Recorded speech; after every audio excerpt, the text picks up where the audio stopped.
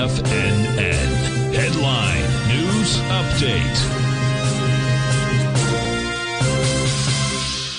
Good morning, folks. Steve Rhodes coming to you live from the shores of very sunny, hot, and humid Delray Beach, Florida.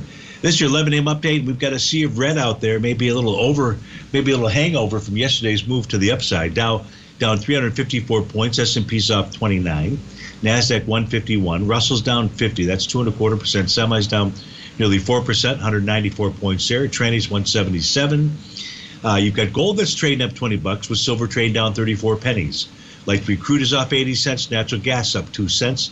30-year Treasury's up nearly 2 points, trading down at 122.23.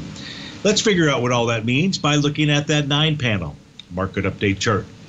We begin with the ES Mini. The ES Mini had got a couple different Gartley buy patterns that were formed by these bullish reversal candles. Of course, what price did yesterday was a stop right at where you would find the sell zone. And the sell zone is established by that daily profile. The top, which is where sellers reside, at 56.40. The center, which is where both buyers and sellers reside, at 55.94. They believe there's fair value, and the bottom of that box is down at 54.55. So not a surprise here to see a bit of a sell-off, especially with the spot volatility being above its 50-day exponential moving average. The spot at 17.54. The 50-day is down at the 14.34 level. We've got a Gartley buy pattern that's been established inside the NQ. Now, the NQ had a bullish structured profile. Price was below for more than 2 sessions, so we know that a counter trend move would end somewhere between the zone of 19,522 and 19,778, and so far that's what it's done. If we look at the U.S. dollar index out here, hard to get a real good gauge on it. We'd have to really take a look at the euro, the yen, and the pound, but it is trading below profile support. It's trading into a swing point. So far, it's rejected that swing point from July 17th.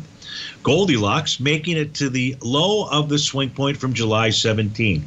And then it has given it up just a bit. But price is trading inside a bullish structured profile.